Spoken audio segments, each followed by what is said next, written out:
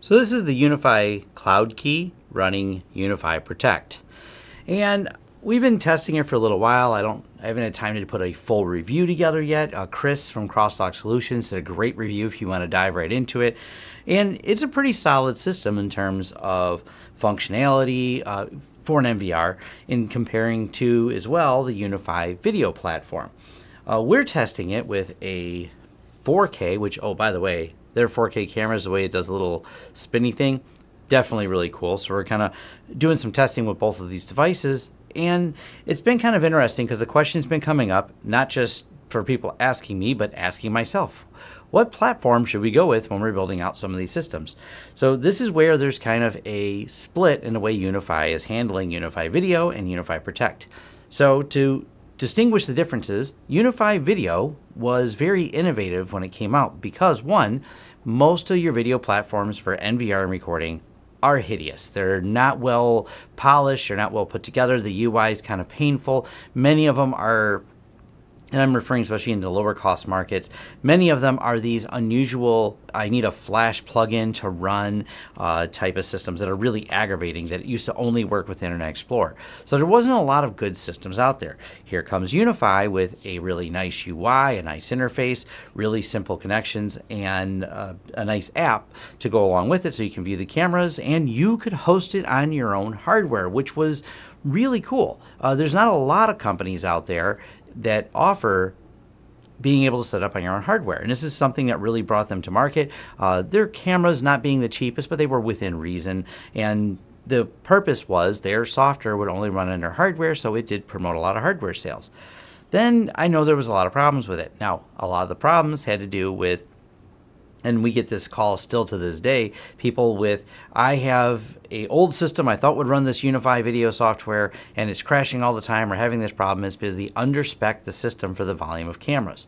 When you start recording 1080 cameras, which the UniFi base models, they make a 720, a 1080. I think the 720 ones are probably all discontinued. That was the first line they came out with.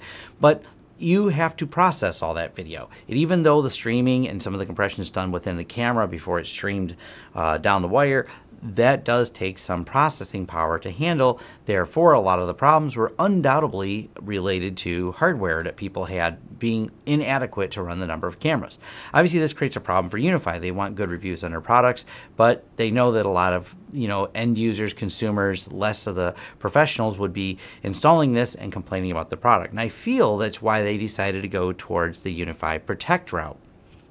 Now, the UniFi Protect system runs currently, as of April 1st here, no, it's not an April Fool's joke, but as of April 2019 here, the UniFi Protect system only runs on the CloudKey Gen2, but it appears that they plan to eventually port it to other devices, maybe a more robust and higher end system with better specs than this CloudKey Gen2 has. But Gen2 Plus, I'm sorry, so specifically CloudKey Gen2 Plus. But at the moment, it only runs on this, which really curtails the number of cameras you can have, the amount of storage you can have, because this will only hold a single hard drive. I think you can put some USBs in there, but this is not robust enough to handle a larger system. We have currently deployed UniFi video systems that are larger than the CloudKey can handle, so that there's not an easy migration path. The good news is UniFi has stayed with their commitment to keep pushing updates for the UniFi video platform. But here comes the question. What do you do right now if you're in the market to buy something? Which one should you buy? Should you go with one of these CloudKey Protects, or should you go with the UniFi Video? Well, the good news is, because of the support and because they seem to have laid out a roadmap that they're going to be into the CloudKey, you can kind of base your decision on that.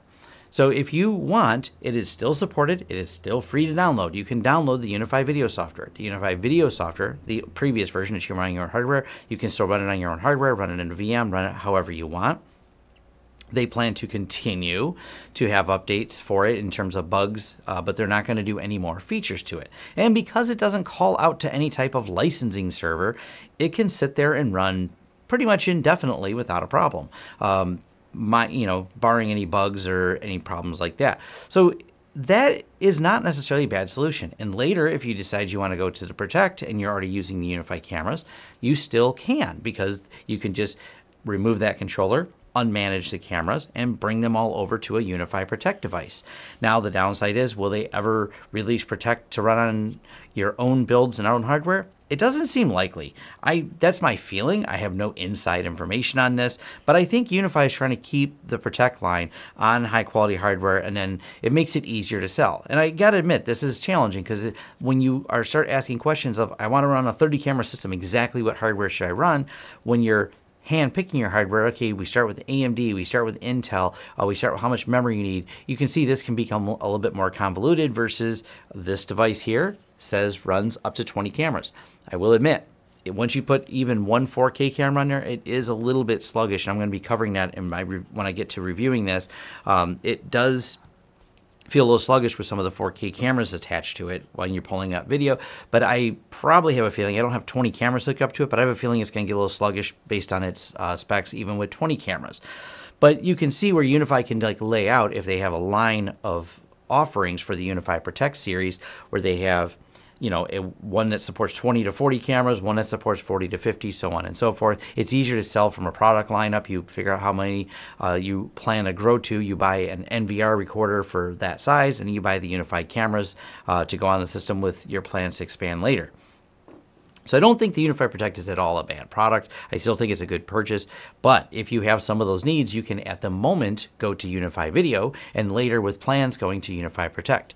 UniFi Protect, they have said, is their way forward, is how they're going forward in terms of new features and new add-ons. We've updated this several times since we've had it because that's one of the things I wanted to review is leaving it on record, the little pile of wires back there. We've just had it recording stuff in the office. And then we pull back through the videos randomly, making sure it works. And then whenever there's an update, I said yes, and all the updates have gone perfectly smooth.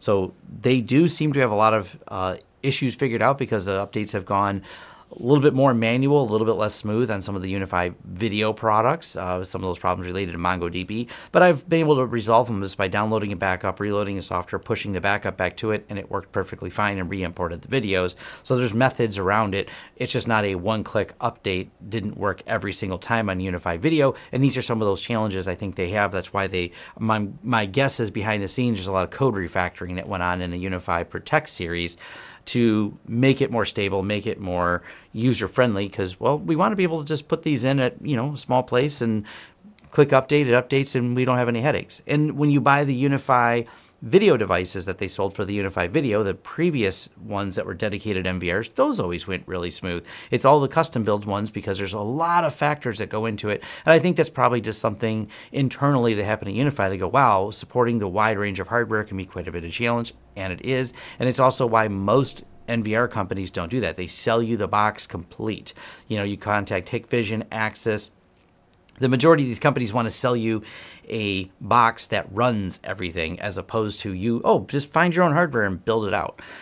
So as of right now, I don't think UniFi is a bad purchase. I think they're still good. I think you can still go with the UniFi Video even here in April of 2019 and later migrate here. So if you have going, hey, I like the UniFi Video, I want to go with it, you still could. And the migration path is there to UniFi Protect when UniFi Protect has one. We have a lot of installations out there right now that are currently running UniFi Video. They're working perfectly fine. The clients are really happy. They like the app. They like the way the interface works. They're still actively pulling video from it. And some of these have 50 cameras, so I can't just drop a Protect in as an upgrade path later for them. Hopefully later, though, as I said, I believe UniFi is going to have full servers that support this, and that'll be exciting when they come out. Some of their maybe a nice rack mounted, 1-2U supporting multiple RAID arrays in it. NVR, that'd be great. I just don't feel they're going to release it to the general public like they would UniFi Video that you can run it on your own hardware. That I don't see that unless someone can find a link and show me something official from UniFi to convince me otherwise. But based on any reading I've done, I don't really see a path for that right now. As far as other video software goes out there, people ask me a lot about that. We have used some of the commercial products. We use them with some of our clients that have like 200 and 300 camera installs. UniFi, I want to say, does not really scale that well, but those products are in every way substantially more expensive. Just the NVR licensing on some of them sometimes costs about $130 annually per camera you install. And some of those other products out there are nice. They do work well. but they're not in the category that you would have the UniFis in. That's a more affordable, I'm going to say an example, like a small pizza place that says, hey, we need 5 cameras installed, grab a UniFi Protect and install them. It's still a great solution. So that's my thoughts on these devices. I don't have a clear map, because I wish UniFi, would tell us what else Protect is going to do and when the release dates are for those, but I'm imagining they're working them on the back end. I still like their products. I will get around to reviewing this, but thus far, the UniFi Protect system, other than being a little sluggish on the 4K, the 1080 cameras seem to record perfectly fine with it. But I tell you what, I wish the cameras all did this, because that blue spinny thing is really, really cool. All right, thanks. Thanks for watching. If you like this video, give it a thumbs up. If you want to subscribe to this channel to see more content, hit that subscribe button and the bell icon, and maybe YouTube will send you a notice when we post. If you want to hire us for a project that you've seen or discussed in this video, head over to lawrencesystems.com, where we offer both business IT services and consulting services, and are excited to help you with whatever project you want to throw at us. Also, if you want to carry on the discussion further, head over to forums.lawrencesystems.com, where we can keep the conversation going. And if you want to help the channel out in other ways, we offer affiliate links below, which offer discounts for you and a small cut for us. That does help fund this channel. And once again, thanks again for watching this video, and see you on next time.